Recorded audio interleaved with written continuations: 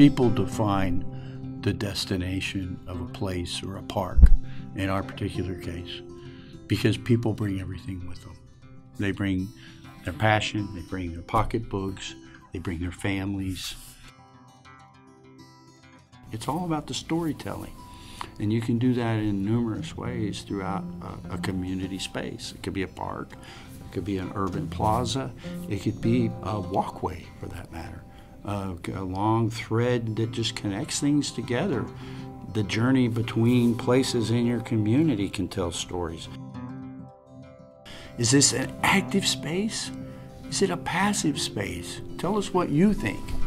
And that drives our program. That's a visioning statement that the community is going to paint for us. And as we drill down in those, we begin to realize what those opportunities become. The public is going to tell us, here's our wish list, here's our wants, here's our needs over here in this bucket of things that we have to get the stories, we have to get the ideas. Everybody's got ideas. Some of the best park designs, those ideas didn't come from the architects and the engineers that were working on them. Those ideas came from the public. It's because we listened to them and we valued their opinion. The other bucket over here is understanding the site.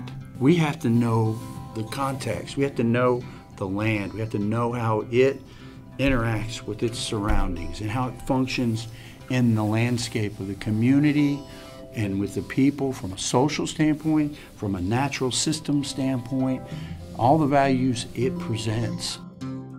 So we try to learn those stories and see how these can interact. And at the end of the day, you've got the wants and needs and goals, and you've got this site that has certain carrying capacities. When we're successful, it's a beautiful thing.